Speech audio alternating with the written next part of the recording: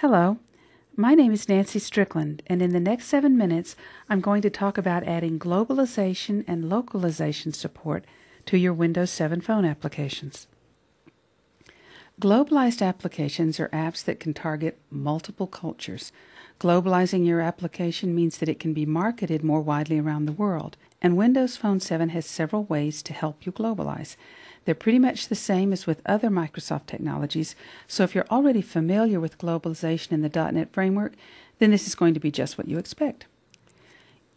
Users have expectations about how the user interface should look. For example, obviously they want to see labels and data in their own language, and they'd like to see dates formatted the way they're used to, like day, month, year instead of month, day, year, if that's the standard way in their country. And they expect the local symbol used for currency, like the euro instead of the dollar sign. Even calendars can be different because different countries use a different day for the first day of the week. And it can also affect things like sort order because different languages handle that differently. A culture in the coding sense means a group of settings that are appropriate for a particular user group based on what language they speak and what country they're located in. A culture in that sense is represented by 5 double-quoted characters. Here's some examples. The first 2 characters of our culture is the language, and then there's a dash, and the second part is the country. CultureInfo is a class that you use to work with cultures.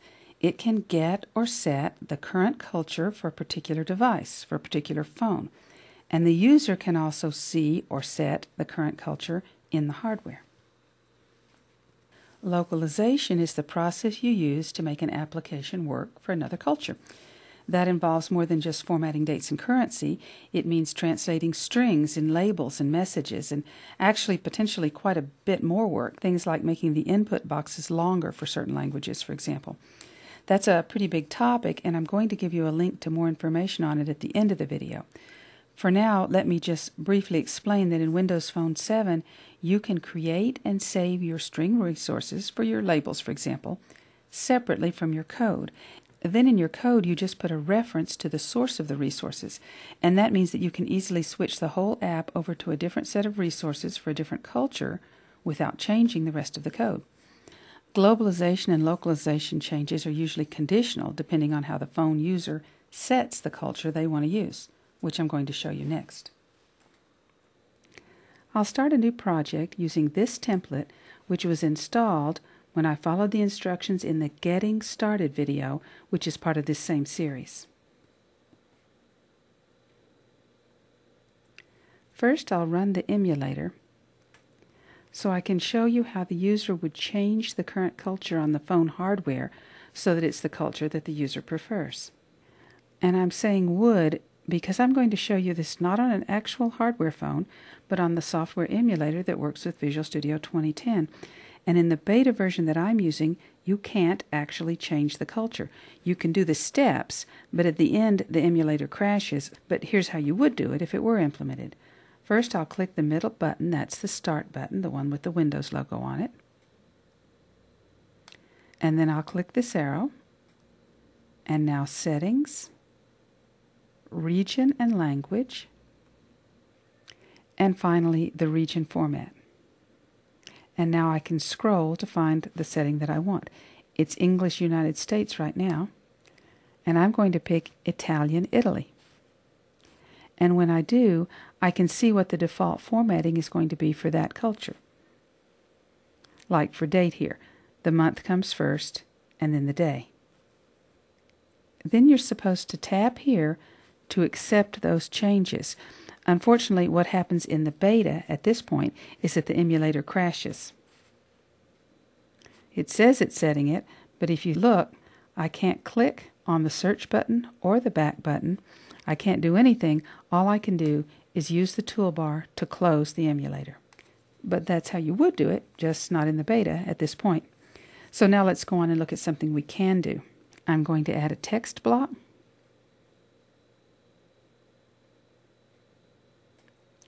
And 2 buttons to my page. Now I'll double-click button 1, and I'm going to paste some code into its click handler. You can see that CultureInfo and Thread both need namespaces. So I'll right-click each one and let Visual Studio add the using for me. These first two lines do in software, in code, what the user can do in hardware on the actual phone, but that's not available in the beta emulator. You could also use this code to change a culture in software to something that's different from the underlying hardware culture if you wanted to. So now I have my current culture set to English US, and using that culture, I'm first going to print out the actual name of the culture, and then I'll print a couple of lines showing how it formats dates and how it formats currency. And now I'll go back to the XAML, double-click the second button, and I'll copy and paste this code there also.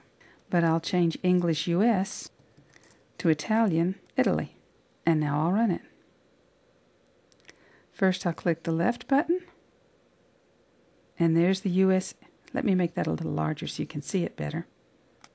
And there's the US English settings, and then I'll click the right button, and there's the Italian settings. You can see that the date shows the day before the month, and that the currency symbol is for the euro, and the commas and the periods are used differently in separating the digits.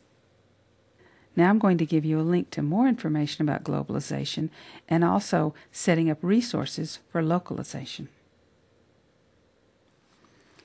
Here's a link to the main page for globalization and localization for Windows Phone 7, and it has links to more documentation and to sample code. And that's been a quick 7-minute look at globalization and localization.